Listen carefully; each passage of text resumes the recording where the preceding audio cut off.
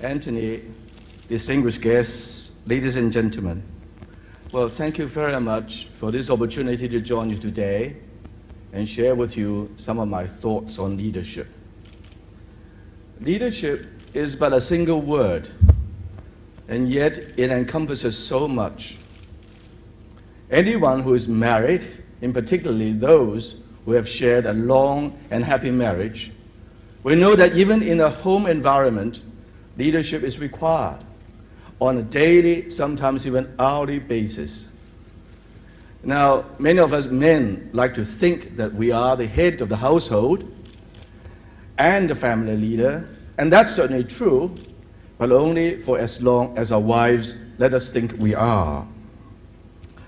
And anyone who has had the good fortune to enjoy a happy married life and a loving family environment will also know that it involves a lot of love, a lot of trust, a lot of patience, a lot of communication, a lot of perseverance, basically a lot of hard work. But the results far outweigh the effort. And I think it is true that many of the lessons, sometimes hard lessons, we learn at home can be applied in any discussion on leadership. Confucius once said, "The strength of a nation derives from the integrity of the home." I mention this because in discussing leadership, we need to frame the context of what you are talking about. History is full of great military and political leaders, but the leadership required during war is different to that required during peacetime. Captains of industry and enterprise often held up as leadership role models, but the leadership required of a multinational chairman of the board may not be the same as that needed by an eager entrepreneur hoping to start a Cha Chan Teng franchise. What lessons can we learn from the leaders of great sporting teams? What are the secrets of leadership in cultural sphere? What makes a good headmaster of a local school? As we see also from the excellent range of speakers you have today, leadership is required in every sphere of our daily life, in politics, in business, in community work, in civil society, in arts and culture, in urban development, and in the creative industries, just to name a few. The Bauhinia Foundation itself is a leader in the sphere of public policy research in Hong Kong.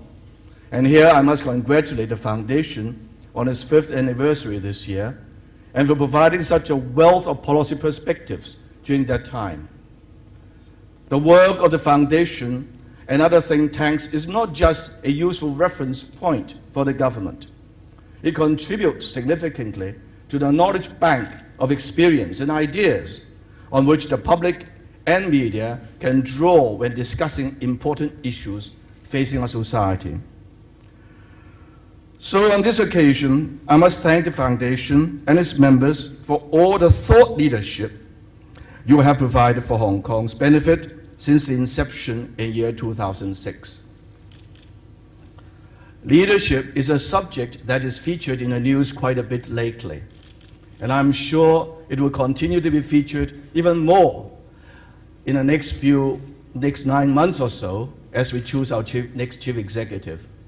So this conference and workshop today and tomorrow come at a rather interesting time. Indeed, having heard and read so much lately about my own style of governance for Hong Kong, some might say that the Foundation has been charitable in asking me to talk to you on the topic of leadership.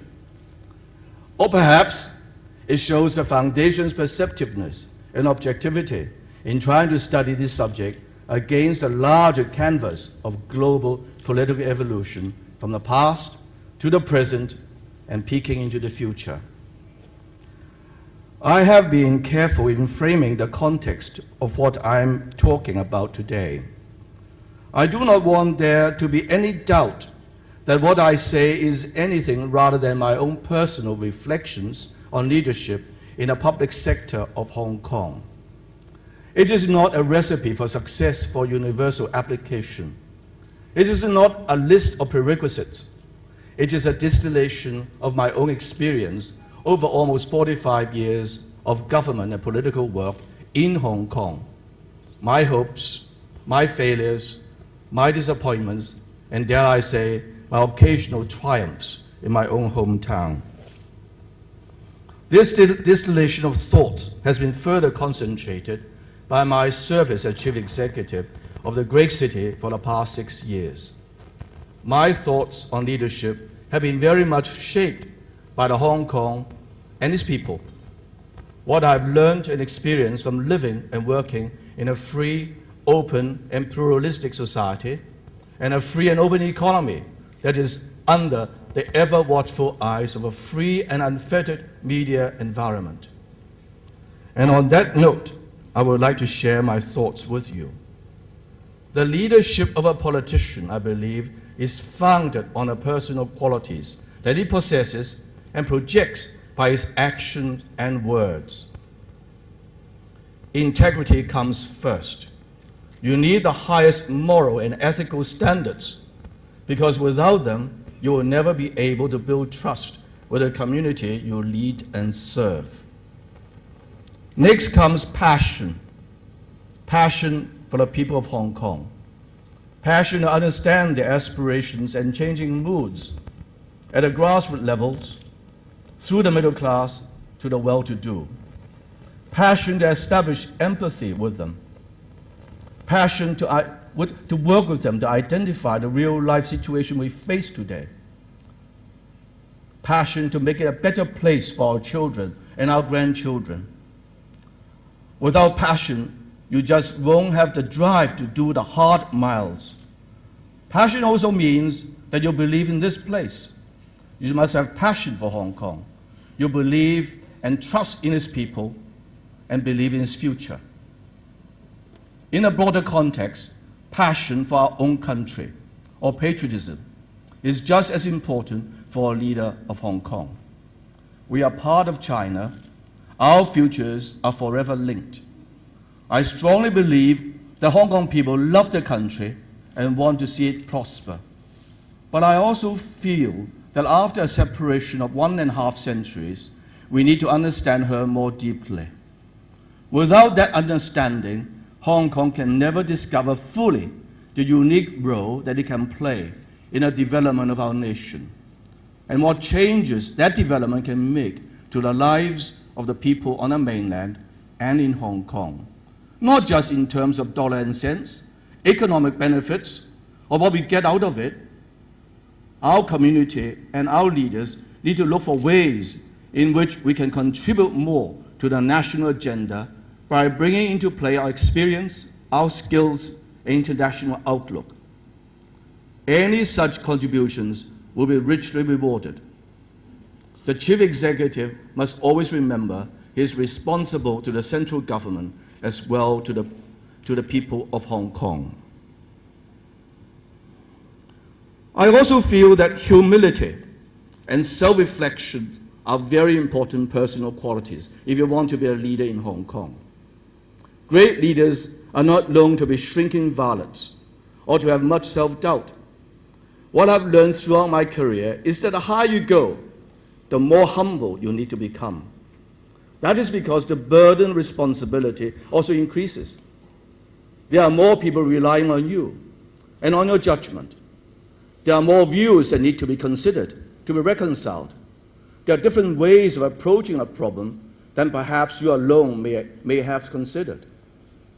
This does not mean that you put aside your vision, your convictions or principles.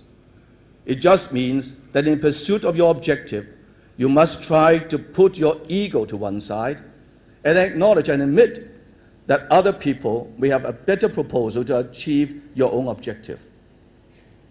Humility also means that if you get knocked down, you accept that setback, get back up again, and move on. Leadership indeed requires vision, but it must be a vision that is relevant to the people, relevant to the time, and possible to achieve. I have often used the word pragmatic to describe my approach to policy making, which is really all about how you bring your vision to life. A key aspect of this is to ensure that your vision, your policies, and your planning for the longer term are clearly explained and articulated. Why you have this vision, what it means for Hong Kong, why it's important to our future, what's in it for our people of Hong Kong. Vision is nothing without discipline and perseverance. You need to make good on your promises. To use an often quoted phrase, you can't just talk the talk, you have to walk the walk. If you believe in your vision, you need to fight the good fight, because if you don't, that will ultimately erode your credibility. Once you have your vision and set your agenda, then I believe leadership requires diligence. I recall that Bill Clinton once said something along the lines that every day is election day, or governance is a permanent campaign.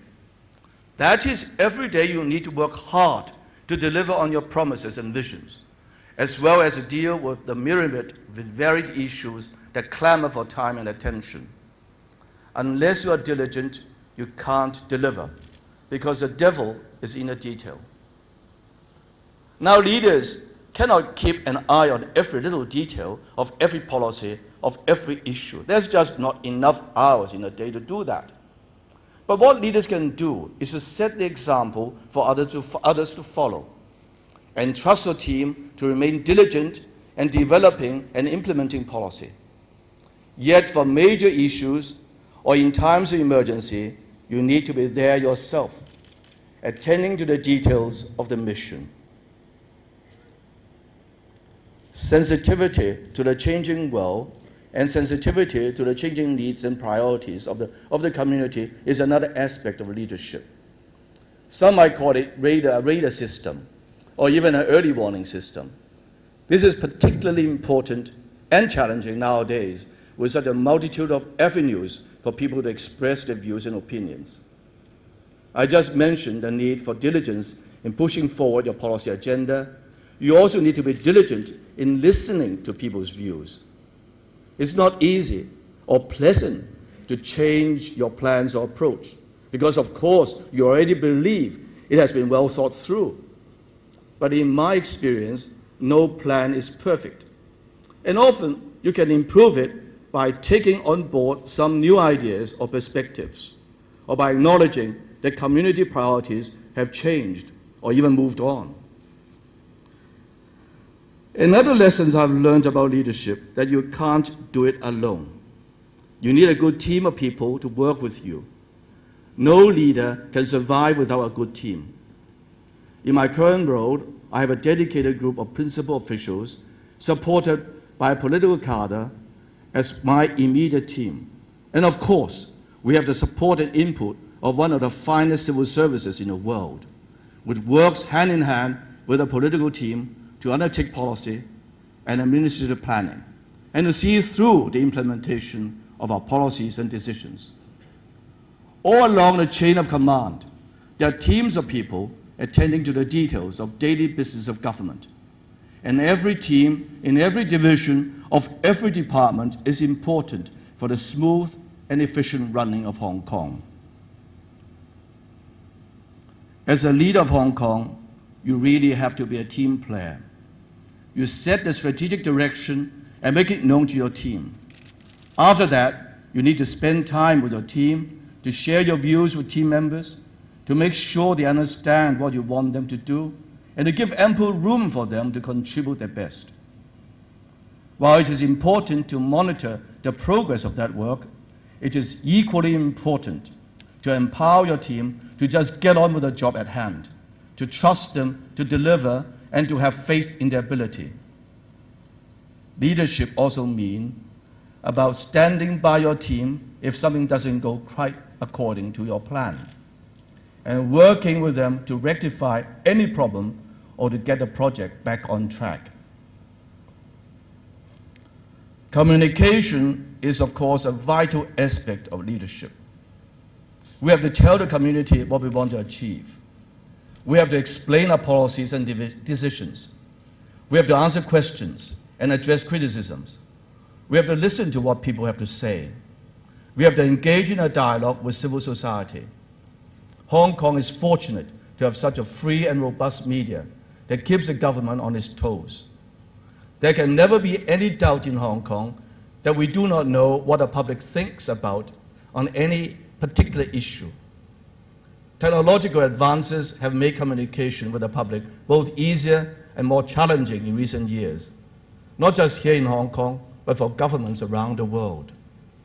We are trying hard to meet the public expectations in this regard with greater use of social media platforms. If you talk about YouTube or Facebook or Twitter, then naturally you think about the younger generations, the post-70s, the post-80s, or the post-90s, as we like to call them. This leads me to another important lesson about leadership, and that is the need to nurture talent and to provide opportunities for our younger people to contribute their talents and to develop their own leadership style and skills. It has often been said that youth of today are the leaders of tomorrow, and that is so true. New ideas, new approaches to problems, new ways of communicating, all of these can be harnessed by a leader who brings on board young talent to the team. In Hong Kong, we are still in a relatively early stage of developing party politics, but we can see that more and more young people are becoming interested in politics and the issues which will shape the future of our city. I think that is a very positive development, which augurs well for the future of public administration in our city. Finally, perhaps most relevant for me at this point in time, is the understanding that change is inevitable and all things must come to an end. Perhaps the word I'm looking for is wisdom. History is littered with great leaders who stayed on too long, from heads of state right down to the chairman of a local social club. My time is very limited. I made good progress in delivering the pledges I made at the beginning of my current term in 2007. Pledges set against my vision for Hong Kong. Yet you can still feel the momentum of change building up in the community. I have no intention of winding down before my term expires on June 30th next year. Indeed, that would go against all what I've just said about leadership. But the last year of any political leader's term does throw up particular challenges as far as leadership is concerned. The most obvious, of course, is relevance. People will say, Donald will be gone next year, so we need to start thinking about what we want the next CE to do. And there's nothing we can do to stop these type of discussions taking place, and I would not want to. All I would say is that it's a tremendous honor and privilege to be the Chief Executive of the Hong Kong Special Administrative Region. And I pledged to continue serving the people of Hong Kong with the integrity, vision, diligence, and sensitivity I've just spoken about. My team and I are now working on my last policy address in October. And we will not shy away from the important issues that are of concern to the community: housing, bridging the wealth gap, and elderly services. We'll be starting a consultation exercise soon. I urge all of you to provide your input. And of course, I'm sure the Bauhinia Foundation will have a submission or two to make as well. Thank you very much. Thank you, Chief Executive.